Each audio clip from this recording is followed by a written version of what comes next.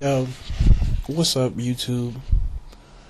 I was looking at Obama and Michelle's relationship. Okay, one of the kids at school had an Obama and Michelle. He had a screen tee on with the whole family. Okay, and I was looking at the shirt. And I was like, that's unique because I've only really seen the whole shirts with Obama's face on it, but not really his whole family. So I thought that was cool. But I was thinking that, Obama has done a great thing for black men.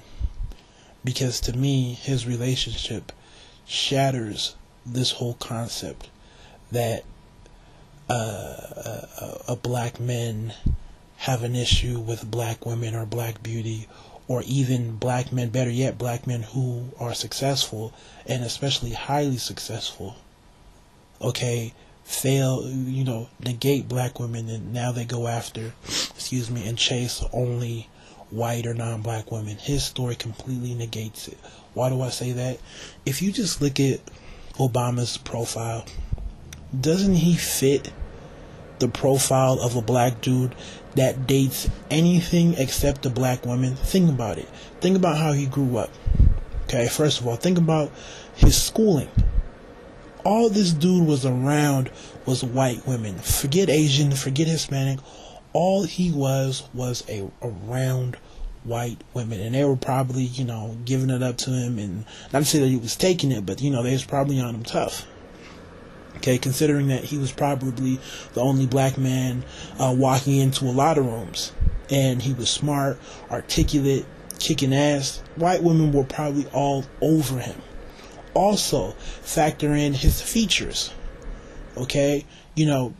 People tend to desire features that they have. So if you have Eurocentric features, you're probably going to like someone else who has Eurocentric features, and no one really has an issue with that if you really think about it. Hence the whole idea of light-skinned black men being able to go after and date light-skinned women, and no one really says anything because their features match up.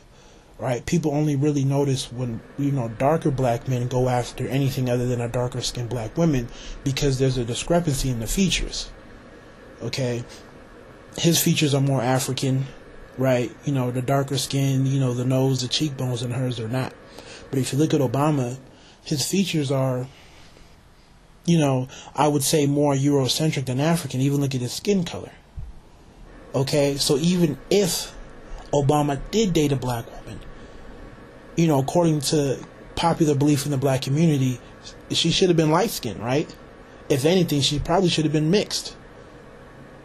So she should have looked like Vanessa Williams or somebody. But yet, he is with a darker-skinned woman who, in my opinion, her features are more on the black side than they are the Eurocentric side. So if you just look at who he's with, to me, it completely shatters this whole idea of what black men like. Oh, I forgot to factor in the fact that she's educated, highly educated, and the fact that she has her own money.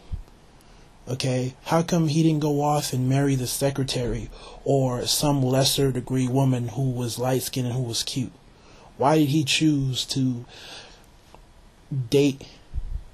marry a black woman who, quite frankly, right, without Obama being president, probably, and I don't know their story too much, but was probably had the opportunity to be making more money than him, or equal.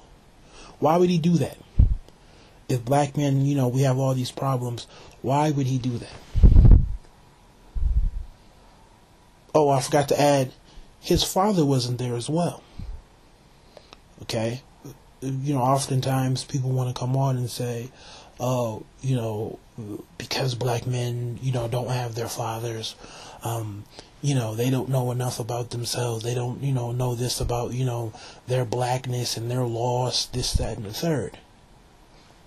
So what I'm trying to get at for everybody, so people can, really understand, is I'm saying Obama has every excuse, has every bit and piece of evidence that would support his whole claim of him dating anything other than who he's married to now. Okay, I should be able to put up a list or pictures and profiles of 100 women from across the globe, and Michelle Obama should be close to last in terms of who he was supposed to pick. If you factor in how he looks in terms of his features, if you factor in how he grew up, factor in where he went to school, what he did for a living, what people commonly say about black men with money, or black men who are professional, not just money, because you can be a drug dealer and have money, but black men who are highly educated. He breaks all of that.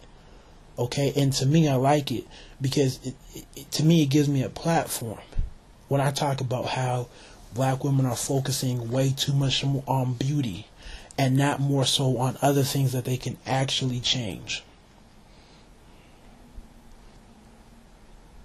You know, it's the perfect platform, I think, for not just me, but black men in general to go off of when we have these arguments. Because for a while now, I've been trying to say that the women are paying way too much attention to beauty.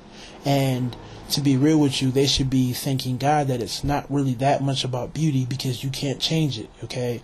It's one thing to have money that, you don't really, to scrape up money to get a weave, but it's another thing to scrape up money to get a nose job or, to get something done to change how you look physically. That most people can't do because you're talking about cosmetic surgery. I don't think anybody's insurance plan is going to cover, a new nose job. Yet the women focus on something that they really don't have the tools to change. Whereas the men are saying, look, what you need to change, you can do.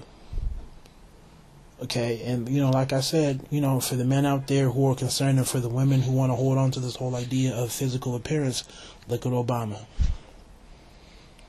Right, if everything about black men, that has been said in terms of what we like and what we desire, if that is true, why the hell is our president married to who he's married to?